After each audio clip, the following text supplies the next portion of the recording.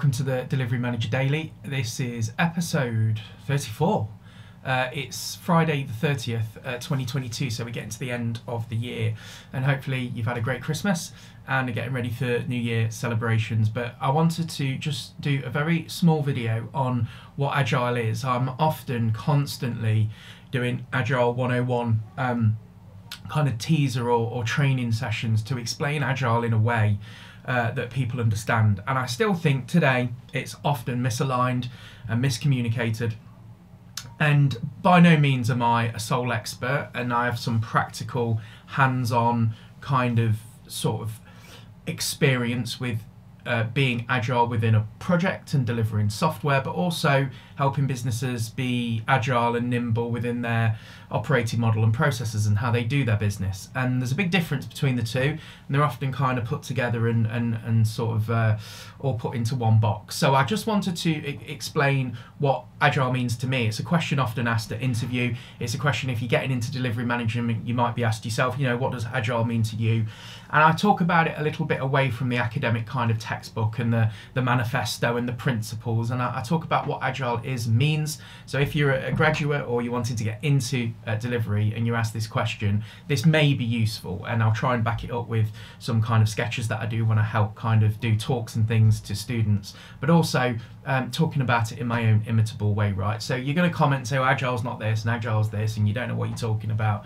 But in the 10 years or so that I've been doing this, this is what Agile means to me, and I think is a reasonable lens with which to look at it. So let's jump in. So what do we mean by Agile? Well, firstly, we have to understand there's a separation between using the Agile delivery principles for software development and using Agile techniques and practices within the workplace to do things a little bit better. And there's a huge difference between those two. So let's just talk about Agile in terms of software development. If you find yourself working on a project and you are delivering software and software only, and that is all you're doing, that's a classic candidate for Agile software delivery. And this is the notion of doing things in increments, releasing value as early as possible, making sure there's no surprises along the way, and using an inspect and adapt loop, usually a framework like Scrum, putting small self-organizing teams together to deliver a piece of software. That software should be centered around the user and user needs, regardless of what you're building, and you govern and manage the whole end-to-end process using Agile events such as retrospectives, show and tells, daily stand-ups, that kind of thing. And that's the textbook kind of Agile in a nutshell, what that is. And if you're on a software project, the principles and the kind of framework that Agile is and supports and everything within it, whether you're going to use Scrum or Kanban or anything in between, works with software. The problem is that when that's then morphed into operational processes and making teams work better in organisations that do more than just deliver software, or maybe even they don't deliver software at all, but you're trying to bastardise kind of the Agile principles and manifesto into a business, that's often where the murky world of not only consultancy exists, and I'll talk about that in the last video, so go and watch that, episode 33, but also it's more difficult for people to get their head around of what Agile is. So we've talked about software development and Agile, and you can go and read the Scrum guide, and I'm personally a big fan of Nexus, which kind of scales Scrum a little bit, and I find that perfect for almost everything, frankly, on the projects that I'm on. And you can go and read about that, and there'll be some links all over the video as I talk about this. I want to talk about what Agile means to organisations when, as a consultant, we say Agile, and if I was asked what does Agile mean to me. Agile to me means several things. It means if I'm developing software, it means the things I've just said, releasing value early, working in increments, utilising self-organising teams, probably following a Scrum framework to do light, quick, user-centred iterations of value and outcome based on quick releases, a solid DevOps pipeline with everything you'd expect, including automation, a good culture, end-to-end release, tooling to make sure that code can be tested and assured and released in a safe and reliable way, And that's what Agile means to me from a software delivery perspective. From a cultural and operational and process perspective, it means things such as making sure that all teams have a vision and a combined mission and vision and understand why they exist. And we talk about some of this in the Community of Practice video, which is episode 32, which you might want to go and watch too. But Agile for me means teams understand where they're going, what they're doing, that there is clear, frictionless processes to help and aid communication. So I've often found that Kanban works in organisations as a visual planning tool, right? A fairly lightweight planning tool that starts to get people thinking in a more agile way. Quick anecdote, I saw an organisation with 12 siloed teams, and each team was doing mission critical work. And they would pass work from one team to another, and each team would complain that the teams either side of them weren't taking into account needs or up or downstream dependencies, and the work kind of ground to a halt. And by the time it got to the 11th or 12th team, it was wrong, it was inaccurate, and they were hemorrhaging millions of pounds worth of money kind of redoing that work. Between them all, they didn't talk. There were lots of emails, and there were lots of kind of nondescript workshops, but outside of that, they didn't really know what they were doing each day.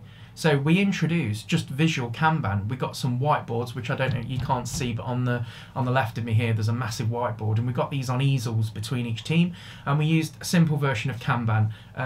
Up next, in progress, and done. And we got everyone to swarm around each board in each team every day, and there was a lot of puzzled looks and people scratching their heads going, I'm not sure what the difference is between this and the notes that I've got in my notepad. Over the first week, people started to see people collaborating a little bit more, and they wanted to get in on that because they had a bit of fear of missing out.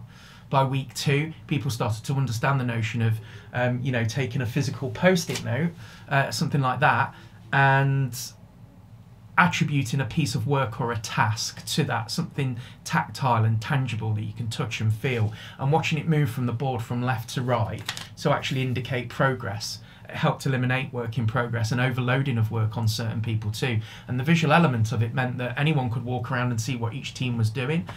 By the time we got to week 6 or week 7, they'd completely changed the way that they work, and everyone was collaborating a lot more. And what we found was, entirely organically, they completely self-organised, was that they started to be able to look at upstream and downstream dependencies and plan for those within the work. And that was just implementing Kanban. Now, for me, that's Agile. Does Kanban represent the full spectrum of what Agile is? Absolutely not. But if someone was to ask me what Agile means from an operational and process perspective, that would be an example that I use. I think visual planning is really important, and we're visual creatures as human beings, and often we struggle with email and long form text. We don't read, we have a tendency of skimming over stuff.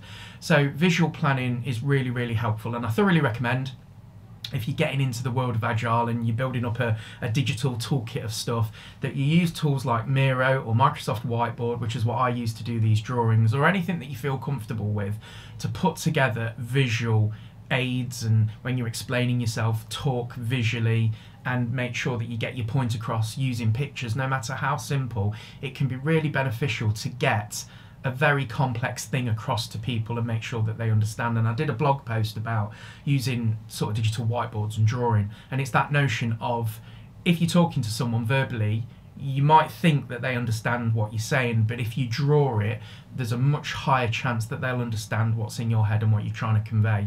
So be confident and use these tools that are available to help you visually plan and get stuff across. And I actually think that is a key part of Agile too, in terms of clear communication and aiding collaboration. And in this particular case, I'm a big fan of using pictures to do that.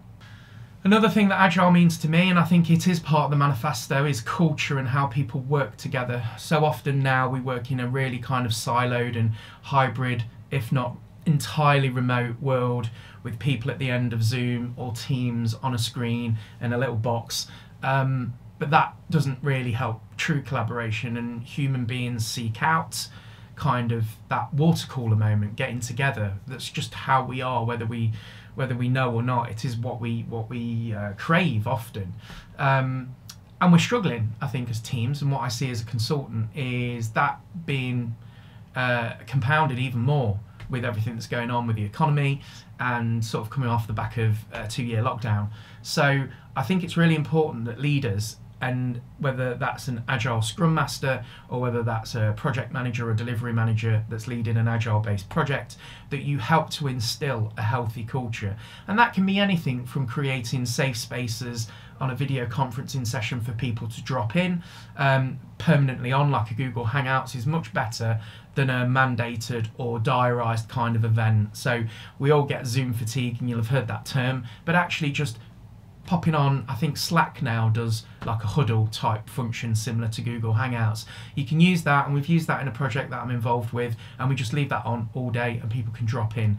In a hybrid or remote world, that can be really helpful. It's a little bit more organic than just turning up to a Zoom call at a certain time. So culture can be that. Culture can be actually making the effort to get together and bringing people together. I really do think that good leaders and good delivery managers, whether it's at the start of your project or periodically at a retrospective, say, bringing people together physically and actually taking on the cost and the expense and the logistics of bringing people together. There was a recent example on the same project that I'm thinking of.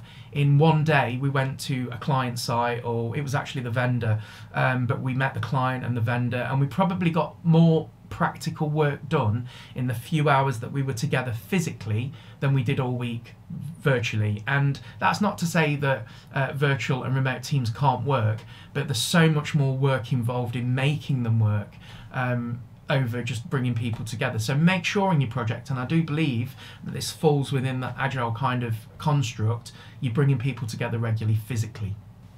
I talked about DevOps earlier, and I don't want this talk to be about DevOps particularly, but just it forms part of the kind of Agile spectrum and landscape, and often I see people in interviews kind of struggle. I ask the question, so talk to me about your approach to DevOps, and talk to me about it either from a technical perspective or a cultural perspective, or any that you're more comfortable with. And a lot of people struggle. So again, I as a delivery manager look to make sure that on a project where we're delivering software, we're delivering code, that technically the right people have the things that they need to build an environment to allow them to release software regularly. So that means some kind of developer pipeline.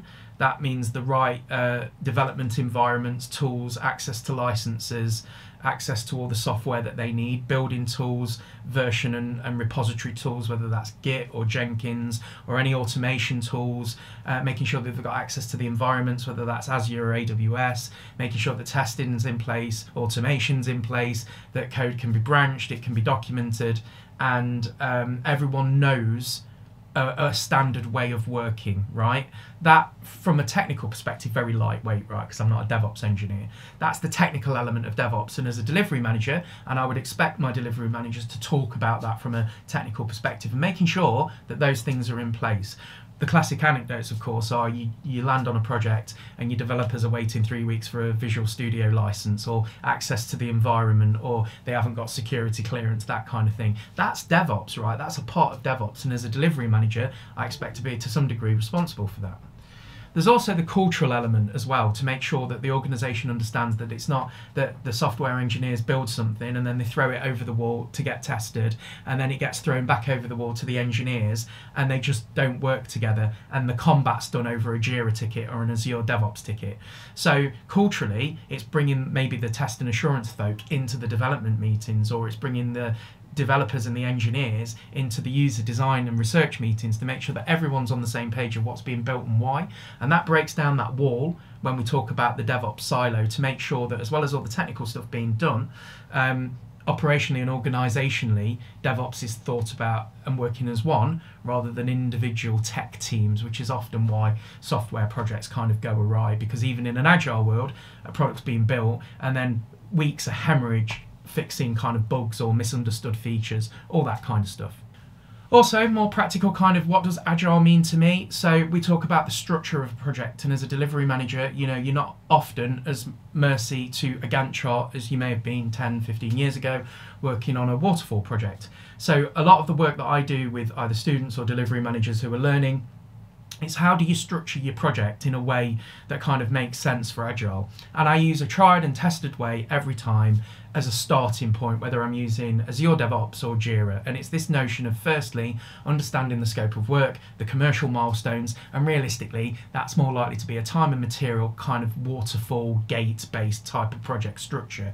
I don't mind that. I'm happy to work from a Gantt chart, but in between those stage gates, you can be Agile or a bit of a blend. And I think that's where the sweet spot is with the type of Agile that I'm talking about.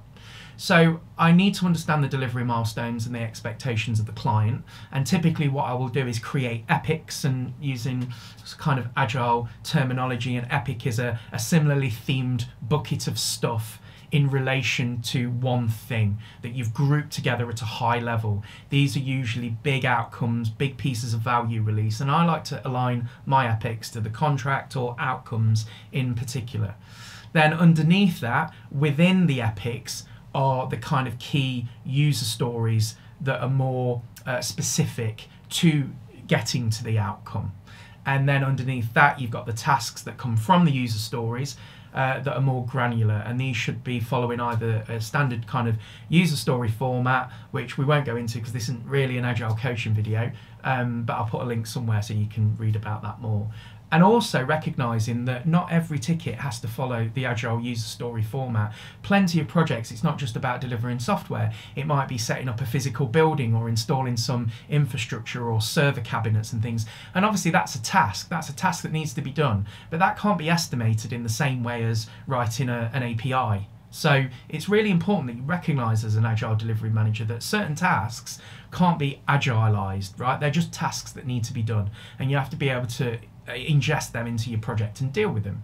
So I think that notion of aligning epics to business outcomes and milestones for me tends to work and helps to bridge the gap between waterfall and kind of Agile. And then I do my best to align user stories underneath those epics to kind of start thinking about what the tasks underneath might be. And what I'll do is I'll draw this out on a whiteboard before I even get to a task planning tool like Jira or Azure DevOps, because often you'll want to change stuff, or that structure won't work for your particular project. And the advice that I'm giving here is really simple and straightforward. And the reason that I'm doing that is because if you're an expert already, you'll listen to this and go, this is totally superficial and too high level. But actually, after years and years of doing it, I don't find myself needing to get into the weeds of pure software delivery and complex Monte Carlo simulations or complex estimation of tickets. It's always kind of knowing the broader stuff and being able to do it again and again reliably. So that's why I'm talking about it at this particular level. But I totally get that, you know, the depth and the detail of Agile is like that. And I'm talking at this high level, but you know, it's my video. And then finally, and I talk about this in episode 32 when we talk about communities of practice and leadership generally, right, is be present, take accountability for the team, protect the team, but make sure you're a clear communicator so everyone knows what they need to do. Make sure you set a really clear mission and vision and do as you say you'll do, and do what you say you'll do, or whatever the other way round is, but just be straight and direct and be that clear transparent leader that often is the maker or breaker between projects that I've seen. And as I've gotten better at that bit, and again I'll use the same example project that I'm thinking about, I'm in effect doing myself out of a job and enabling the team to get on with stuff, giving them hopefully as clear as possible view and guide of what they need to do and why, giving them access to all the information that they need to do the thing, and setting it out as clearly as possible as to here's what we're trying to achieve for the client, can you do that, and then letting them get on with it. And in this case, I've been away, that team's worked for 2 weeks to build the starting of a digital product, and I'm coming back into the project, probably not needed outside of kind of admin and signing off timesheets and expenses and that kind of thing. And that's exactly, I think, what a good delivery manager can get to.